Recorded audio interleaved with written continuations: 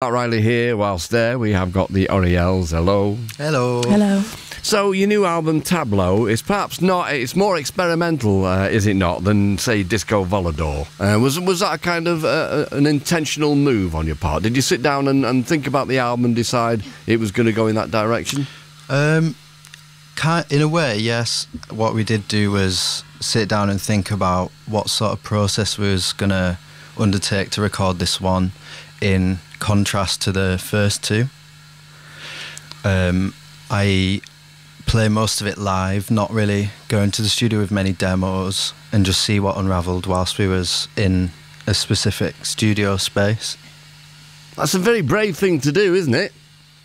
Yeah, it was quite an uphill battle getting people on our side, but thankfully Damien trusted us a lot and kind of could communicate to other people what we were trying to achieve. So I think it worked out though. Yeah, definitely. And the thing is that you can't keep treading water because there's nothing worse with a band than the band themselves being not exactly bored, but wanting to reach out and do other things and then being held back and kind of taking the reins off. Yeah, I think that's the complete opposite with us. We was really excited exploring these options, and it was a really exciting time recording the whole thing because we didn't know how it was going to turn out. Yeah, sure. And so, talking about experimental and being brave, you played the Stellar Hall recently with an eight-piece orchestra. Yeah, we did. That was a beautiful time on the album release show. It was really special to hear it live. So, when bands get to the stage where they've got an orchestra behind them, however big, that's usually much further down the line than perhaps the Orielles are at this point in time. Yeah. So whose idea was it and how did you manage to pull it off? It was actually Joel, who we co-produced the record with. I think it was his idea initially. It was a bit of a pipe dream for us, but I'm sure Jeff facilitated a lot with that. Jeff, but yeah, I think what we wanted to do with that gig in particular was it was kind of a bit of a statement about just overall taking things more seriously. It was kind of, we saw it's like a bit of more of an exhibition of what we're capable of with this new album. Right, okay. And we're talking about Disco Volador there, but La Vita Holistica, that was a brave move as well. So, you are grabbing the bull by the horns. You're not taking the easy route, are you?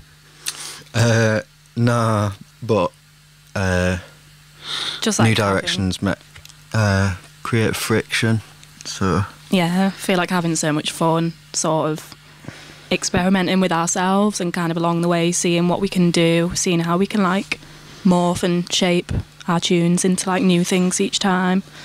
And yeah, I think La Vita was a lot of gave us a lot of the confidence to do this record ourselves, produce it ourselves, and yeah.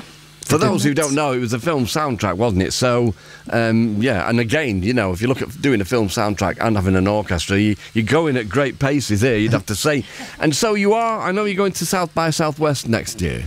Yeah, hopefully we'll make it all the way. Yeah, because the last time you were in America, because I was talking to Damien about this, so you were in New York at the time, and you had a West Coast jaunt ahead of you. Yeah. And then the phone started pinging. What was it pinging about? Tell us.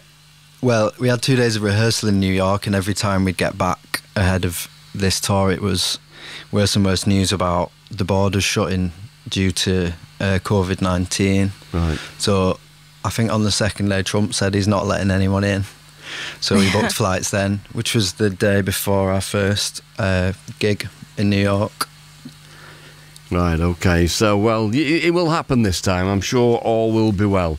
And so, apart from that, you are playing over here. I've got some dates lined up in front of me here. So, the 22nd of January. March, you play MASH in Cambridge. The 23rd, Concord 2 in Brighton. 27th, The Loft in Southampton. 28th, Club E4 Back in Cardiff. The 31st, The Foundry in Sheffield. On to April the 1st, The Mill in Birmingham. The 2nd, Sugar Mill, Stoke-on-Trent. The 4th, Rescue Rooms in Nottingham. And the 8th, Glasgow, The Garage. They're all the dates I've got in front of me anyway.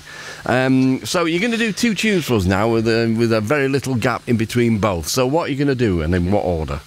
So first we're going to play Airtight. And then we've got The Instrument. Brilliant.